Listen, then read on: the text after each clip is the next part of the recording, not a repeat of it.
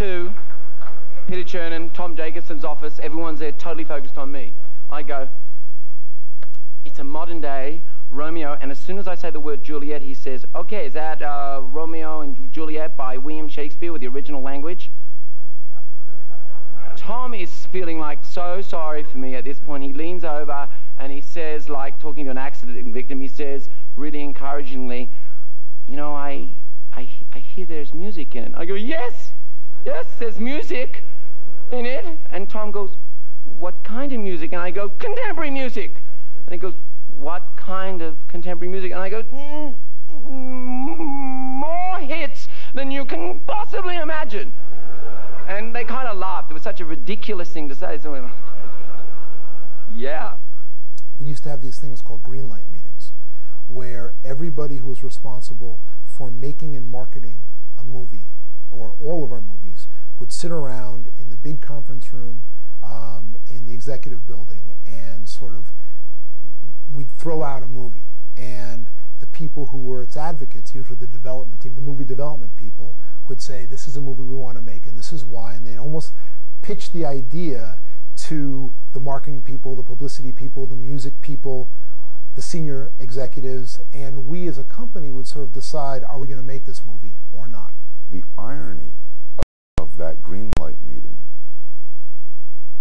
wasn't really clear to me until I saw the film. But by far and away, it was the most interesting, contentious, energized green light meeting we ever had. I realized how absolutely ineffective words were to describe what Baz had in mind. Some people saying, this is the greatest thing we've ever seen, oh my God, this is amazing, we have to make this for only $9.5 million. So when it was put out in front of us, well, it's Shakespeare and it will be contemporary and it will be with some contemporary costumes. And other people saying, $9.5 million, are you crazy? We can't make a movie where people speak in Shakespearean. And it was just a great, and at the end of it, really by not much of a margin, we as a company agreed to greenlight the movie.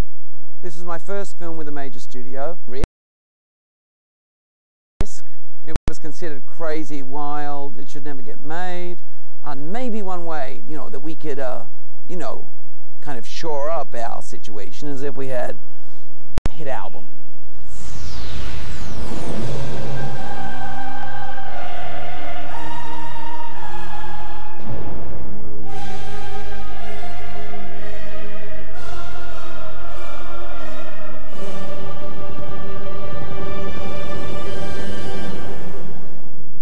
I do look back and I wonder how we made it happen and how we survived it.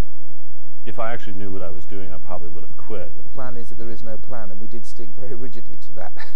If the music people on Romeo and Juliet knew what they were doing, they probably would have fired me.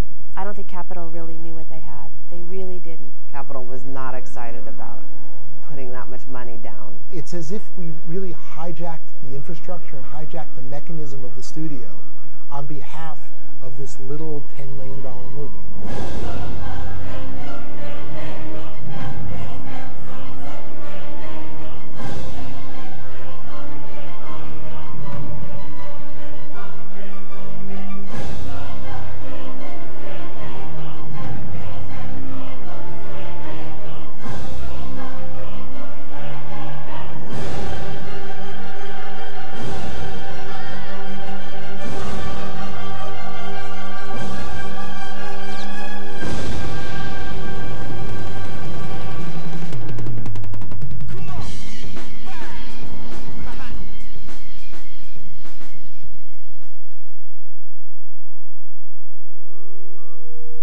Right from the very beginning, the premise was very simple.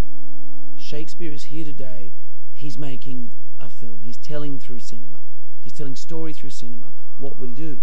Now, when it came to music, one thing was absolutely crystal clear. Shakespeare, along with a very musical language, which was not unlike rap, that is, it had rhythm, and it was driven by a rhythm that united the audience so they could follow the poetry through rhythm. He surrounded that by popular song from the streets, pop music.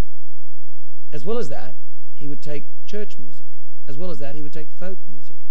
he would take the music that came from the lives of the audience and use it to help tell the story.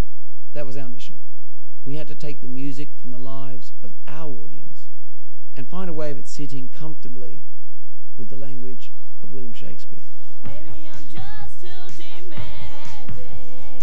Maybe I'm just like my father too, but maybe I'm just like my mother. The world was made up of collage. It was visual collage, written collage, sonic collage, and of course in the end, a musical collage.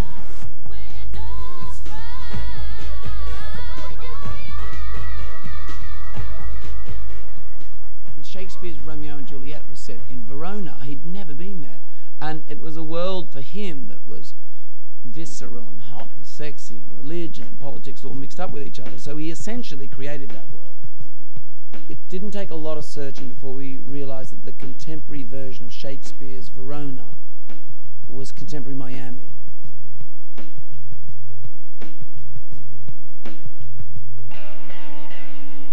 It was everything we wanted Verona to be. The place is quite violent. The place is quite religious. The place is very sexy. A piece of music that was hugely influential on me at the time, that really seemed to sum up this hyper-Miami-like world, was a song called Unfinished Sympathy by Massive Attack. And it was to that track that I began to write. I can remember the opening treatment of Romeo and Juliet. There was also this other album I was relentlessly listening to by Bjork, and the song was Venus as a Boy. We cut our early trailers to that song, and you could really, literally believe that Juliet was singing to Romeo, that song. What I came to discover was that these two pieces of music were connected by something. And that connection was a producer called Nellie Hooper. Nellie won't appear in this documentary because he's not the kind of person who does interviews. But he is present in the film and in the documentary through the music. Baz was very much in love with the people that were making that kind of music and Bjork. And so he kind of looked around and said, okay, I want the people that are doing this kind of stuff making the soundtrack for my film. I know that Baz liked a lot of the work that Nellie had been producing, like Massive Attack and Madonna. Craig, in that respect, was someone who had done a lot of orchestration. He did a lot of pop orchestration in England. He was the go-to guy for, strings. If Madonna wanted strings on her album, you would hire Craig. And within Nellie's team, there was Marius and I. Marius is a guy who was known as probably one of the best programmers in England at the time, or excuse me, in Europe at the time. And I didn't really know of him, but if you were like into dance music, into techno and stuff, you would have heard his name, at least spoken about, in reverential circles. Oh, you worked with Marius de Vries. It just sounded like an unlikely proposition that Nellie would be approached to do a Shakespeare film. It felt like a category error. It was a brave and unusual thing for Baz to choose a production sort of team, I suppose, rather than a composer. I mean, I can't think of anybody who's really done that. But that's a very Baz thing to do, isn't it? He's always sort of ahead of the game, isn't he? I know that the studio weren't terribly happy about this. They'd kind of said, well, look, can't you just have an ordinary film composer that does film composing and we know, we trust, and it'll all be good? This idea of Nellie, Marius, and Craig was presented, and I remember thinking, once again, this sounds really interesting and adventurous. If you wanted the Massive Attack sound, you wanted the soul-to-soul vibe, these were the people you would hire. I don't think that the studio really knew what he was making. I don't think they actually really grasped his vision.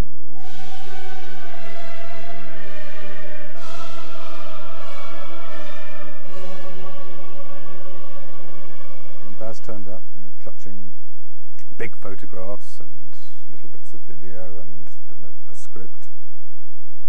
There was a certain amount of bewilderment and skepticism as an initial response to Baz's appearance.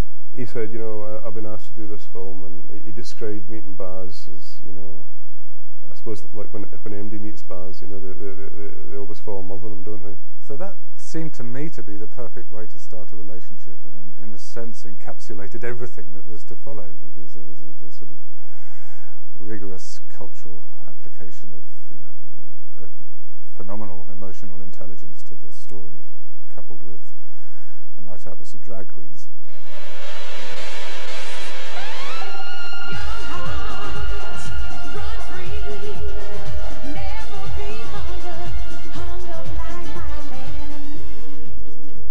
I wanted these guys to do it, but the question was, you know, how would we do it?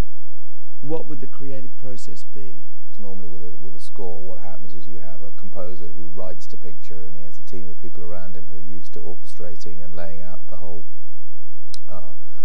stall of musical instrumentation, and the director looks at it and says, yeah, that's great, can you change this, can you change that? The way that Baz encouraged us to approach the music of the film was, I think, unprecedented in terms of how we were able to liberate ourselves from a conventional orchestrated score and achieve the same ends using devices that I think hadn't been used before in cinema.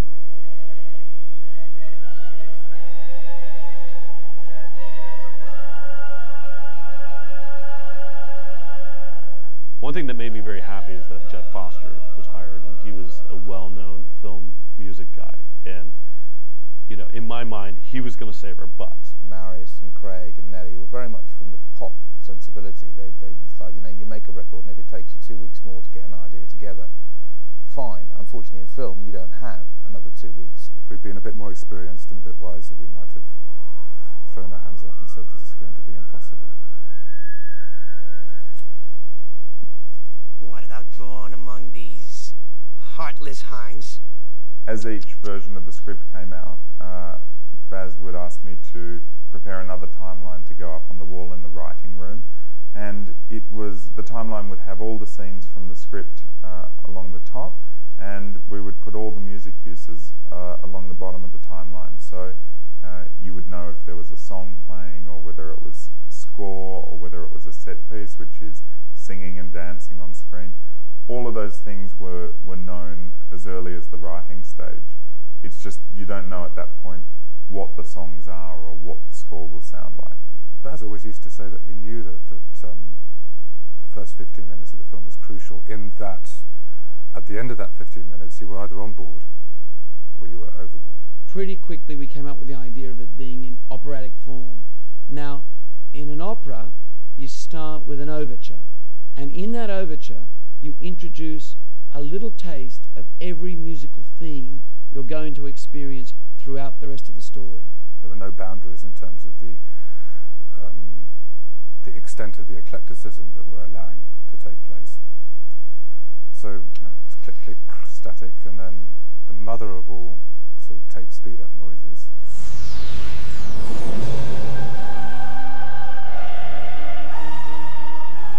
And a big kind of pagan oratorio, you know, and the influences for which are blatant.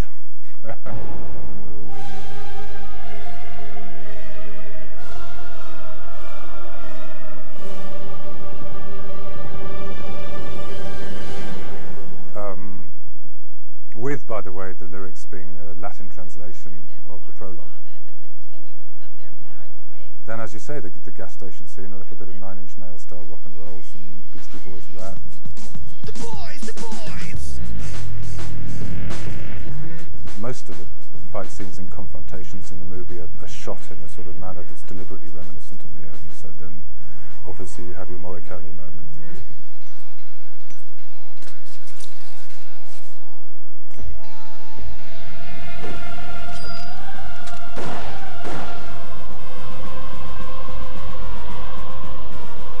And then you're back to your big oratorio thing.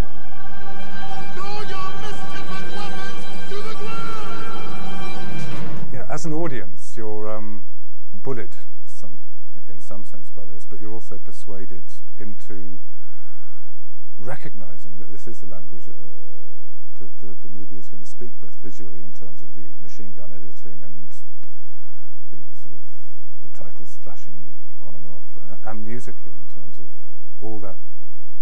plausible amount of action sort of sandwiched into 15 minutes. And then you see Romeo.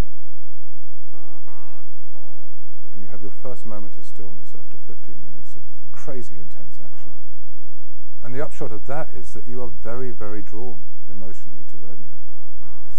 It's in the performance, it's in the language there, but it's also to do with the fact that you've been like tossed around by this storm, and suddenly, you know, there's a ray of sunlight, which is a still emotional moment coming through the clouds.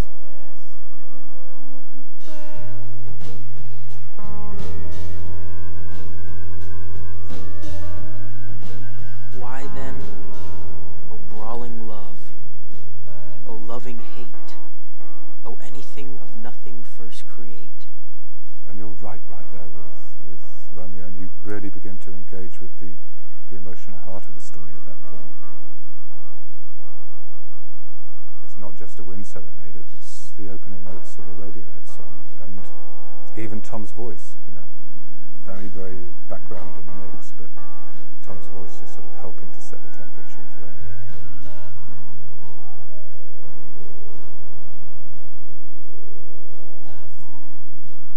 I never questioned whether that first 15 minutes would be watchable, but I think it's a sort of necessary ordeal for the audience that the film should start that way.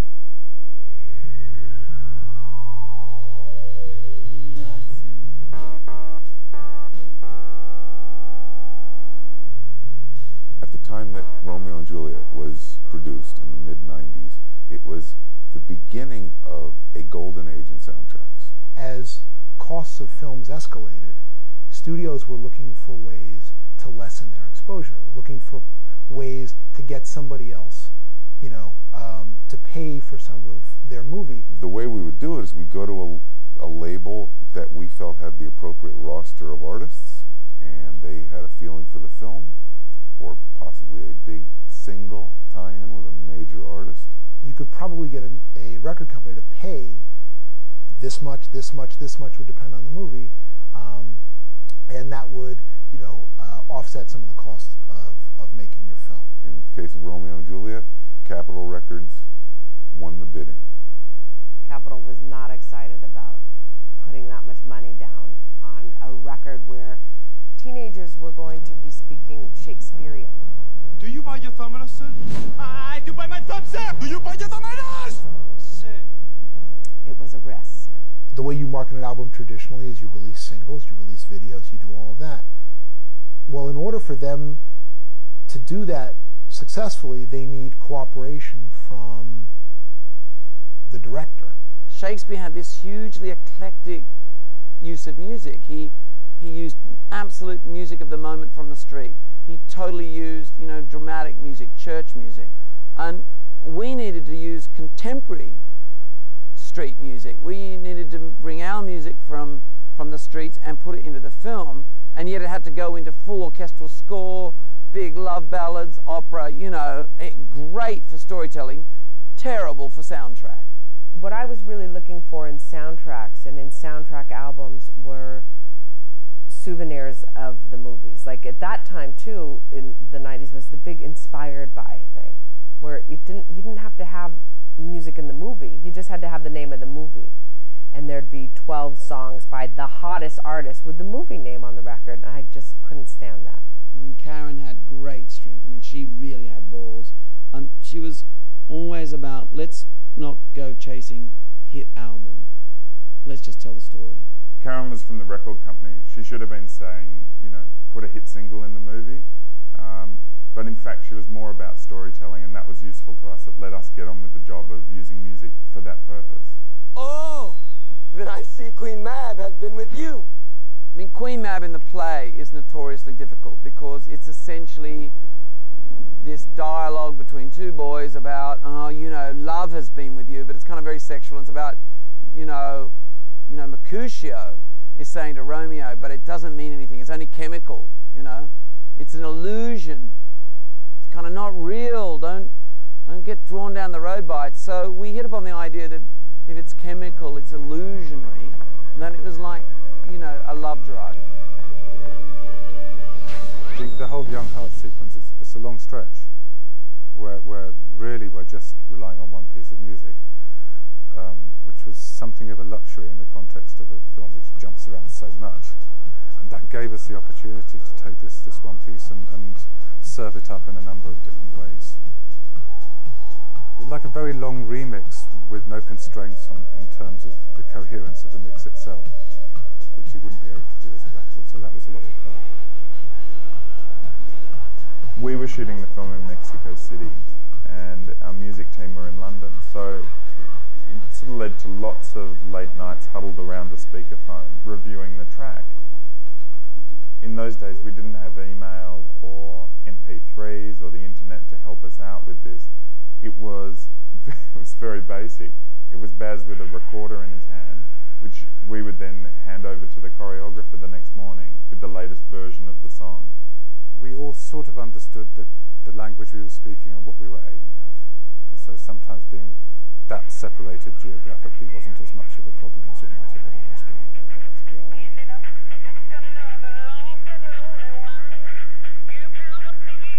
I think it sounds fantastic. I mean, the good thing about it is that it's really got that, you know, that thing about that early disco feel is that it's tragic, but it's really joyous.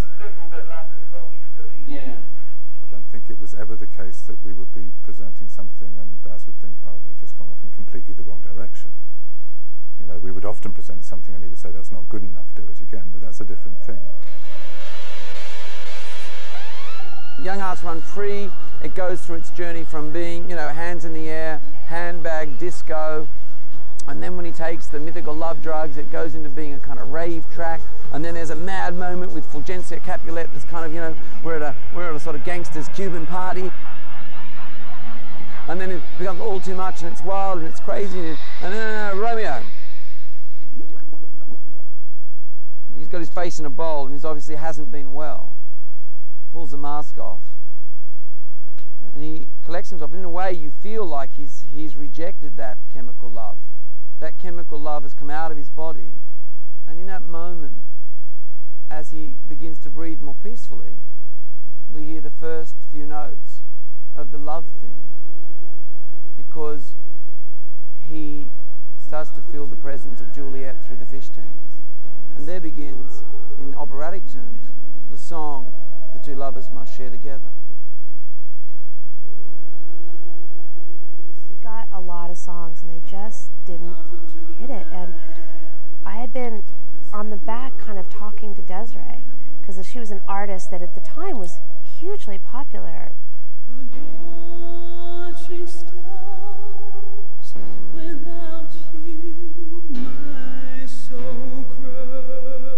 We got 2 songs from her, Kissing You and Swords of Love. There were 2 songs submitted, and deciding on it was mind-numbing in a sense. I mean, Jill Bilcock and I just put it up against sequence after sequence. That Kissing You ended up just being better for the movie, being the right song, and it was just magic. Then Craig Armstrong began using it thematically, and you know, I mean, I really thought his orchestrations were just sublime.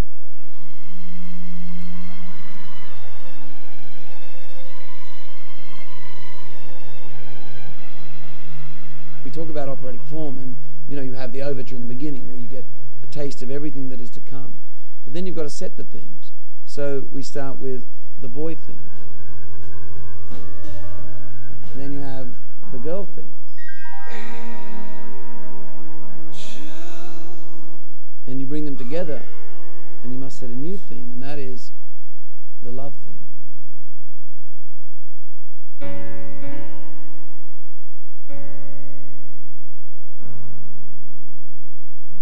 Once you've set those themes, you entwine them to continue to tell the story. And there does come a point, once the relationship between the 2 lovers has reached its full peak, that you can no longer introduce new music.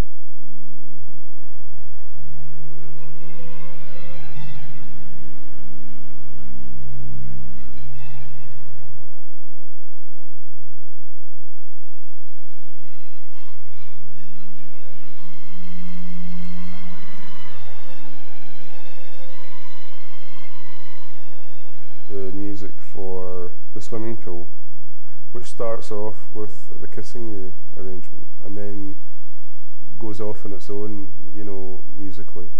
It was a big, big string orchestra. I think it was about 60 people. Just whatever happened that day and the way Jeff recorded it, it's one of the best string recordings I've ever heard. I mean, it's like 60 people playing as quietly as they can.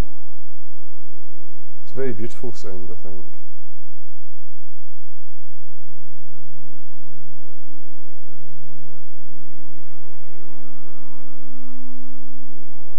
We were shooting in Mexico City, and the phone rings. Baz was shooting the pool scene, and he was, you know, waist deep in water and, you know, directing the actors. And it was a young man called Quindon Tarver on the phone, and he had been preparing an audition of When Doves Cry and Everybody's Free, and he actually did his audition over the phone to Baz. Everybody's free.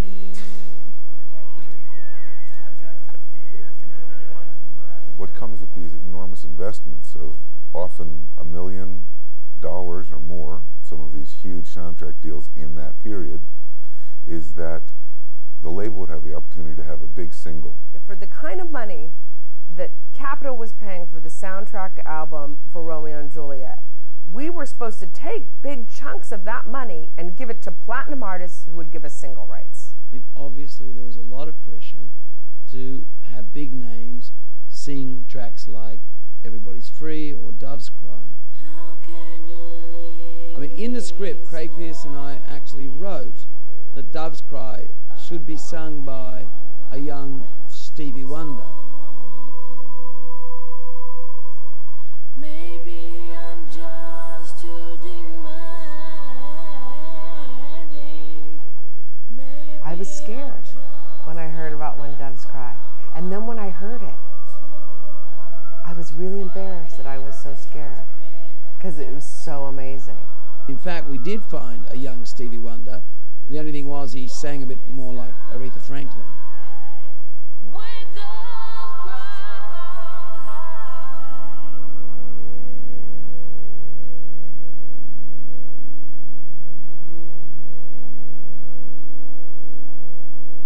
One of the great joys in working in music with a composer like Craig is that right up to the last moment you're still seeking what is that perfect musical solution. And it was very typical of Craig Armstrong. Right up to the last moment he suddenly went like, just a second, Buzz, I've got a little something here. And out comes a DAT. And on it was this 13-minute orchestral piece he had composed.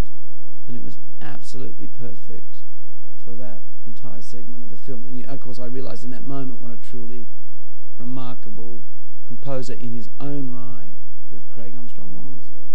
I don't know why I played it for Baz. Probably in desperation, to be honest. Do you know what I mean?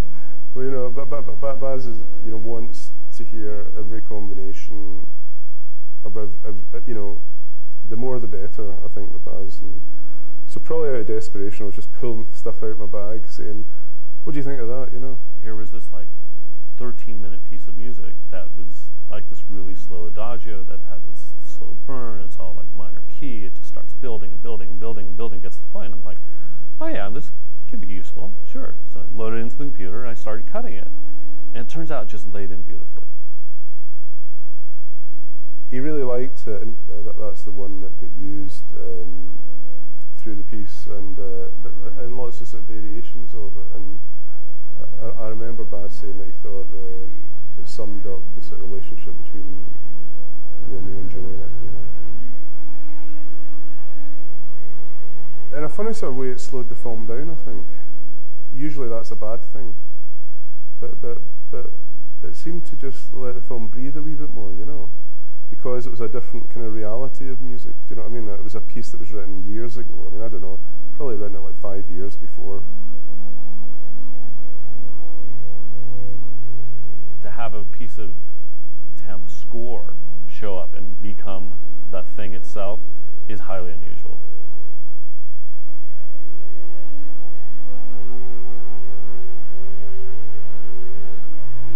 My only love sprung from my only hate. The one easy thing about writing film music is that a lot of it is on the screen.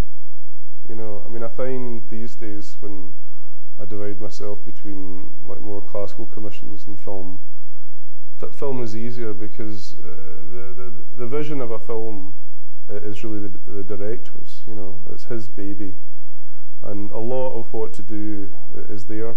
Really, you know, you've almost just got to become one of the actors.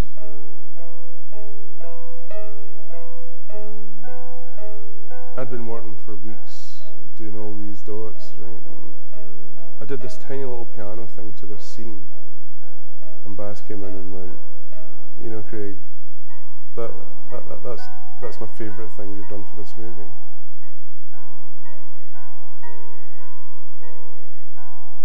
And I looked at him, you know, I was really hurt, you know. I like 10 notes on the piano is the best thing I've done in this movie, you know. And he went, you know, I love it. And he did love it. But you can imagine the day before, like, scoring up over Rona. Do you know what I mean? And he said, no, I just love it, it's just perfect. I was like, bastard, thanks, cheers, mate, you know. I was like dying at night, you know, trying to get this thing together. And I just tinkled out a few notes. And he went, it's the best thing you did.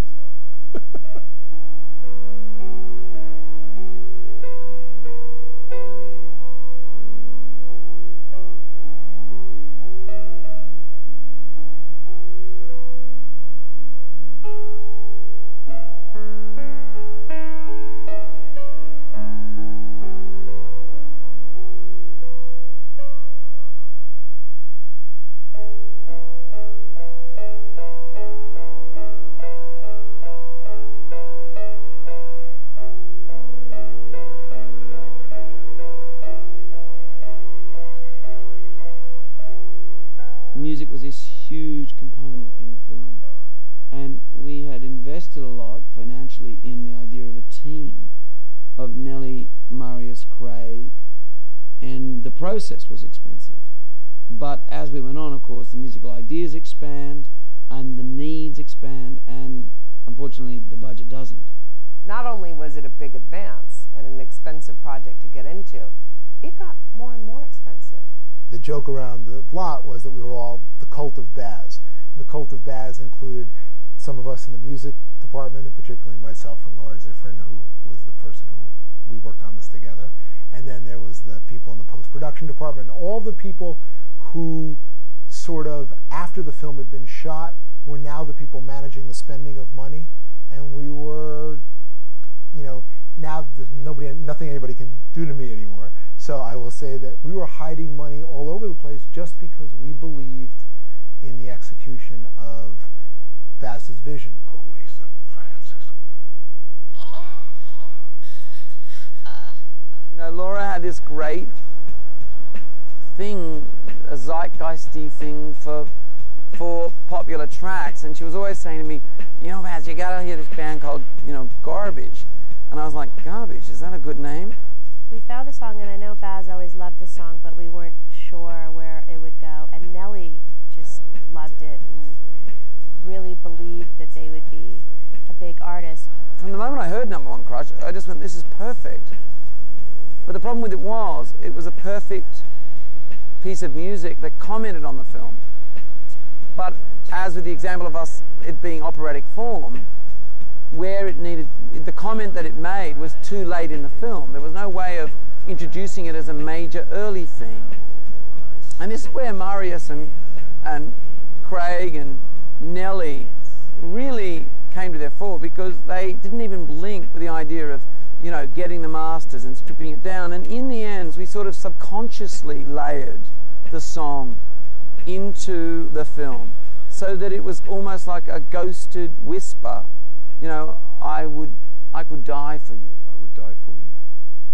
I would die. It just was, you know, so opposite that that lead vocal on its own became something that we fed through a sequence of reverbs and made it very ghostly.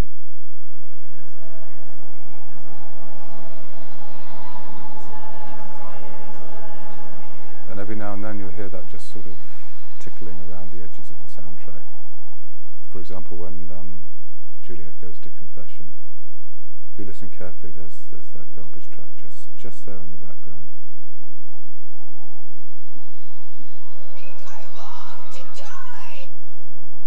I do spy a kind of hope which craves as desperate desperate an execution as that is desperate which we would prevent.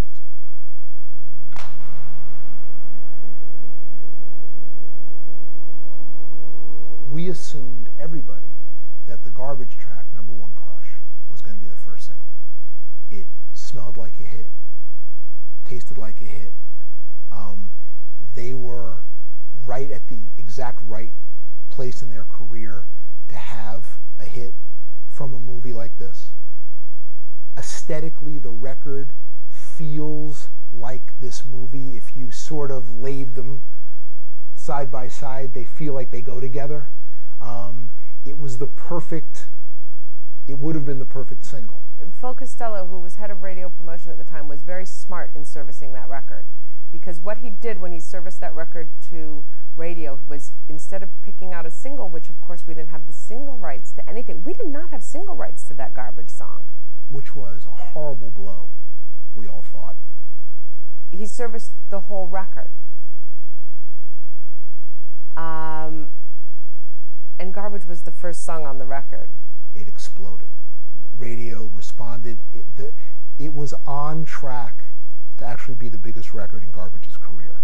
It wasn't just successful, it was a smash. Capitol, was sort of taking the position that they were just getting out of the way, that they weren't doing anything affirmatively or aggressively. They were really just, the record was happening on its own, organically. I don't think Capitol really knew what they had. They really didn't.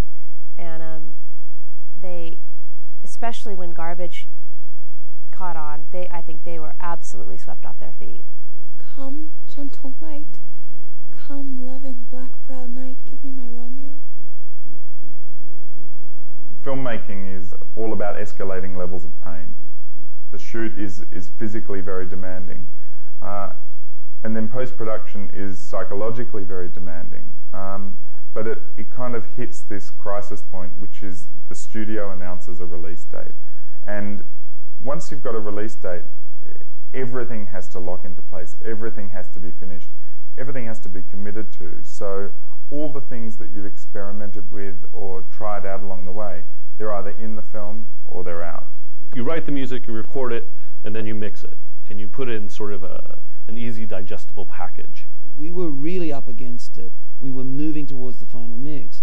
And we flew, Anton Monstead and I flew to London.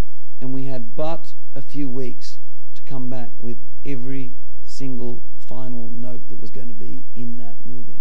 My memories of the mixing, I have to say, are a little bit blurred, born almost entirely of sleep deprivation.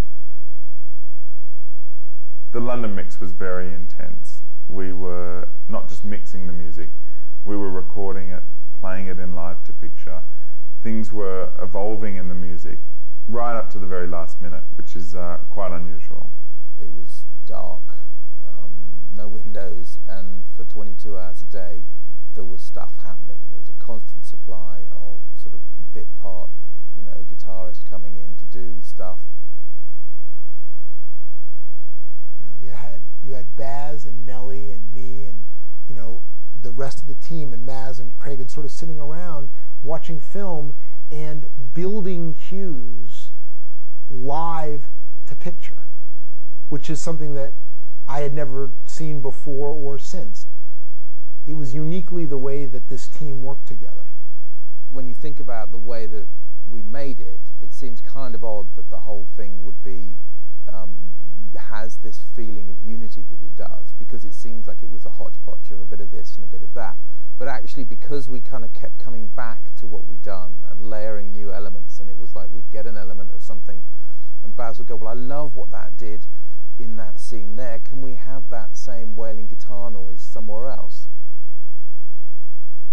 I remember being in a cab with Marius, and he's like, if you told me that, in 3 weeks that I was going to be releasing a double album, I would just laugh at you. That there was just no possible way. And yet, that's what we're doing. There was too much to do. I mean, there's always too much to do, but on this particular occasion, because of the way we were creating it, there was a lot more to do than there would normally be. It got very intense. There was one period where Jeff and I were up for 2.5 days without any sleep, just trying to feed cues into the into the dub at the very last possible stage. And certainly towards the end, I don't think anybody left the studio for the last 3 days. It was just, we stayed.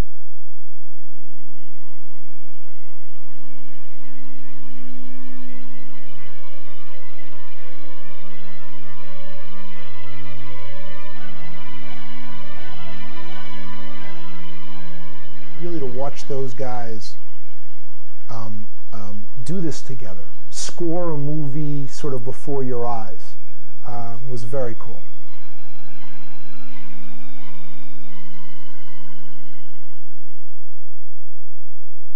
In operatic structure, we've talked about the idea you have overture, and then you set up your musical themes: boy, girl, love, tragedy, comedy, so on and so forth.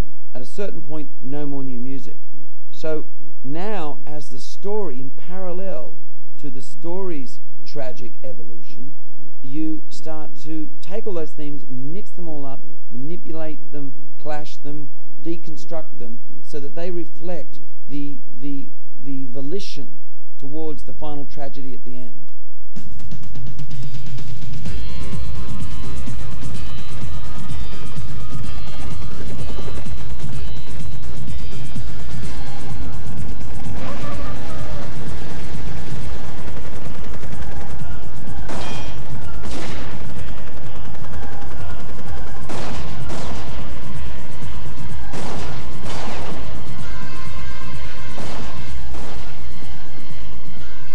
And so you see Romeo desperately trying to get back to Juliet. When he gets inside that bolted church door, bang!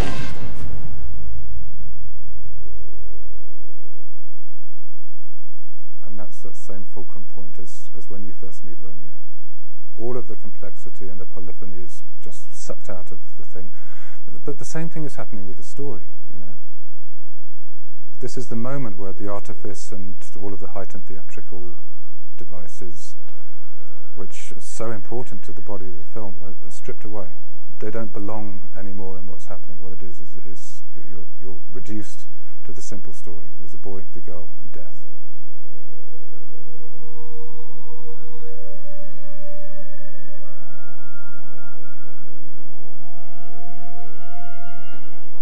And now we do introduce a new piece of music. It's a very Gorecki-like choral church music, and it shows Romeo making his way ever so slowly down the aisle of the church towards Juliet, who's on the altar.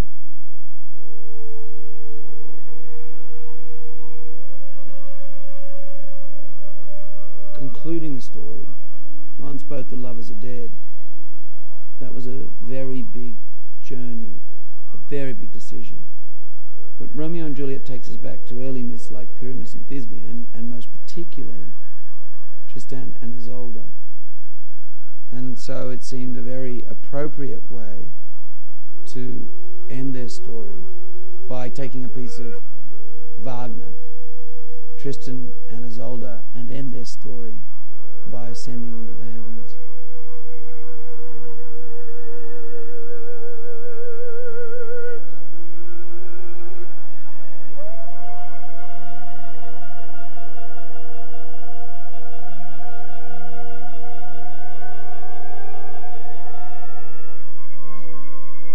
Actually, part of the clue of the film is how the film ends with the Tristan and Isolde. I mean, I think that's sort of Baz's subtle wink to the people who want to study the music in the movie, is like, really, this is Wagner, and we're coming out of that tradition, which is so over the top, passionate and crazy.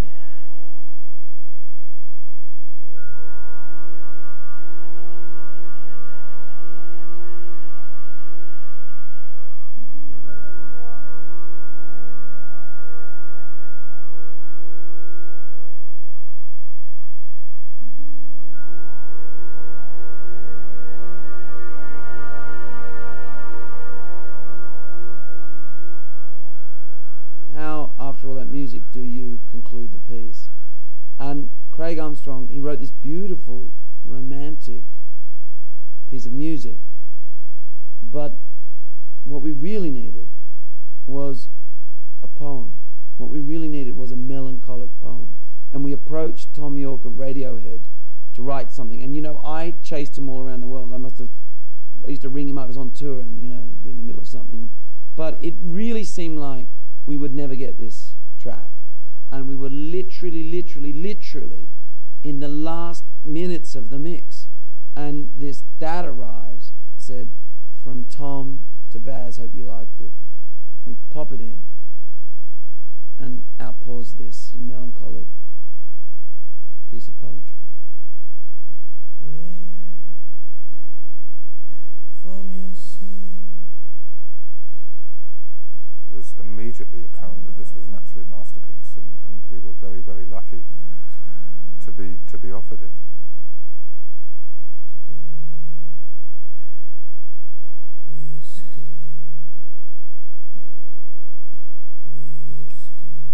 What I took away from that film more than anything else was this idea that you can't let go. You have to push it one notch further, because when you do, you get something special. And he certainly, you know, got something special out of us.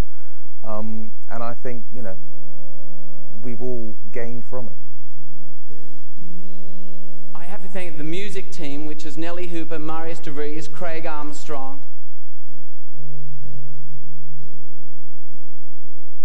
As the soundtrack did do well, and the film was, I think, you know, the masterpiece that people recognise it for now. These songs are used in incredibly emotional moments and in emotional ways in the film, so that when you play the record, you think, I remember that feeling. Not even that scene, just the feeling. So the soundtrack just glowed in a way. I can't even explain it. It's one of those soundtracks that just sort of throbbed with its own life. You almost want to say, I wonder if someone can make a movie like that now. And of course, you can, because Baz did Moulin Rouge, which was, you know, Romeo and Juliet times 10. But very, very few people are actually taking those sorts of chances. Through the fact that Shakespeare just focused on telling story, and he used whatever he could to convey that story. And when it came to music, he used whatever music he could, and he wasn't judgmental about it. It forced me to let go of my judgment. It forced me to be open to every kind of musical form. And for me, I guess that's the power of Shakespeare. It's the way he manages not only to bring all forms of music together and all forms of theatre together, he manages to bring all kinds of humanity together.